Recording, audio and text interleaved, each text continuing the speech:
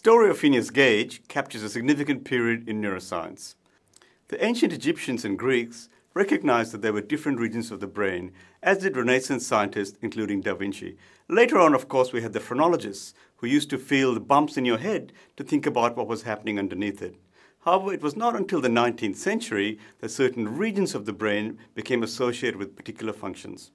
Historically, a lot of our understanding of how the brain works came from accidents. Often these were very cruel accidents of nature, like genetic mutations or incidents that damaged particular areas of the brain, such as strokes or surgical lesions, or wounds like Phineas Gage suffered. Similarly, with memory and language, a lot of progress came from autopsies on brain-damaged patients that revealed that damage to specific parts of the brain caused language problems.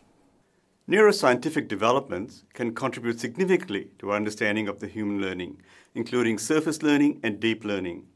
A lot of progress we have made started with Parkinson's disease. Now, Parkinson's disease is a disorder in the part of the brain that controls motor functioning. For a long time, we treated this with drugs, but the doses have to keep escalating, and the side effects can become really unbearable for patients. Deep brain stimulation, on the other hand, uses a device a bit like a pacemaker to deliver electrical stimulation to particular areas of the brain that controls movement. This treats many of the debilitating symptoms like tremors and stiffness. This treatment has developed directly from understanding brain functions and animal models of movement disorders, and is now extending into treatment of a range of disorders, not just physical disorders like action tremors, but also psychological conditions like obsessive-compulsive disorder, Tourette's syndrome, and cognitive disorders like dementia.